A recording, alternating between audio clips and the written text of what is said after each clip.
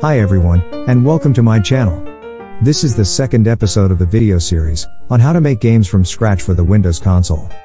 All programs are written in C++ using my consoler game framework. So if you missed the previous part, I highly recommend to watch it.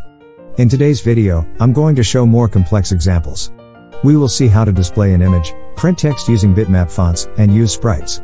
Then we will learn how to make animations and detect collisions between sprites. Keep watching.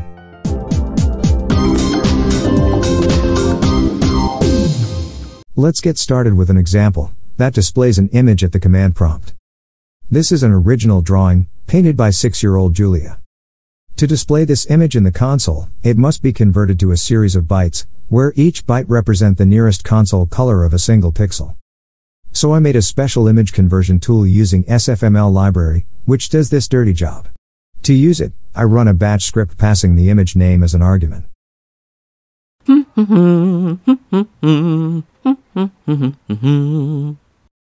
As we see, the tool converts the original image into two binary files, using two different algorithms. In this case, we will take the second image for our demo, as it looks closer to the original.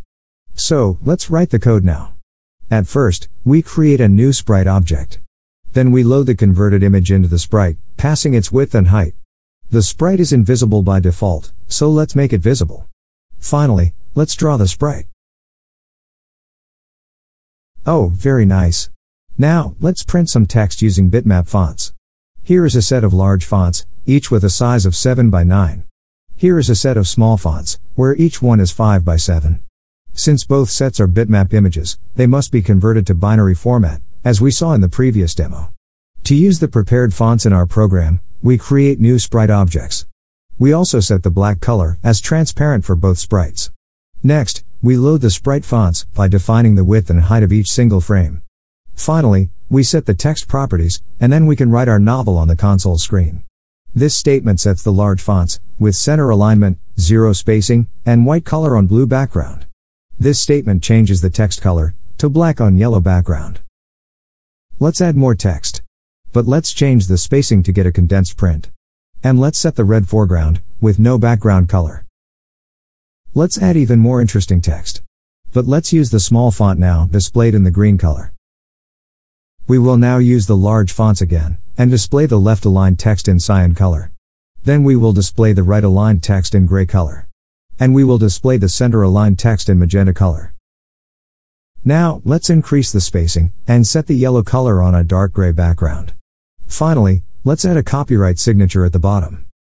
Wow, we made a pretty nice title screen. The next few examples illustrate the advanced use of sprite objects.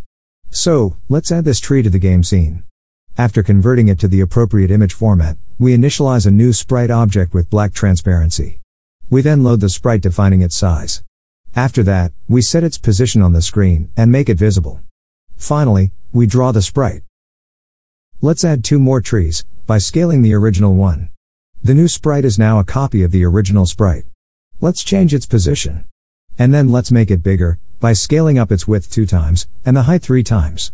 In the same way, we create the smaller tree by copying the original one and scaling it down. Finally, let's draw the new trees. Now, let's add a flappy bird to enrich the game scene. Unlike the previous sprites, this one consists of 3 frames, so we can animate it. As usual, we create a new sprite object, now with blue transparency. Then we load it, defining the size of a single frame. Now, we can add a new animation to the sprite object. This is the key name of the animation. These are the frame numbers that form the animation sequence. And this is the time in milliseconds between playing 2 frames. Let's add another animation, which consists only of the frame number 2.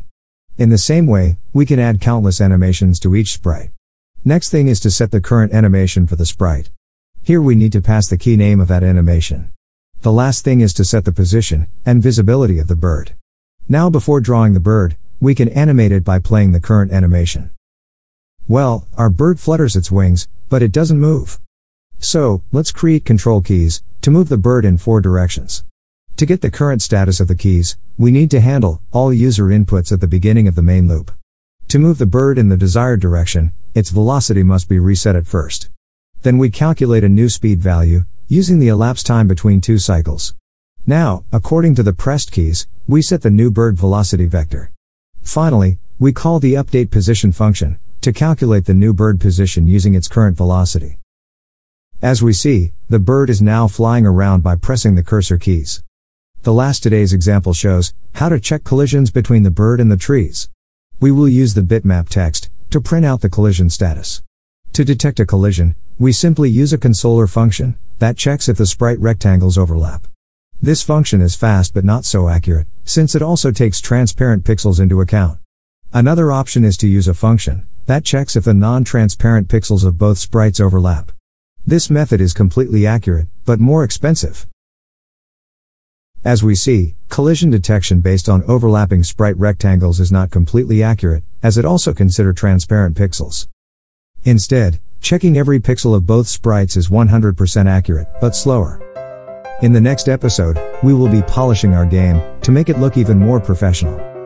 For instance, we will implement different game states, like splash screen, gameplay and game over states.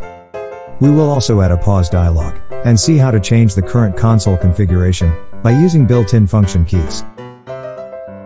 Finally, we will add sound effects. So stay tuned, and consider subscribing to my YouTube channel. That way, you don't miss out on more actionable videos like this one. If you have any feedback or suggestions, please let me know by leaving a comment.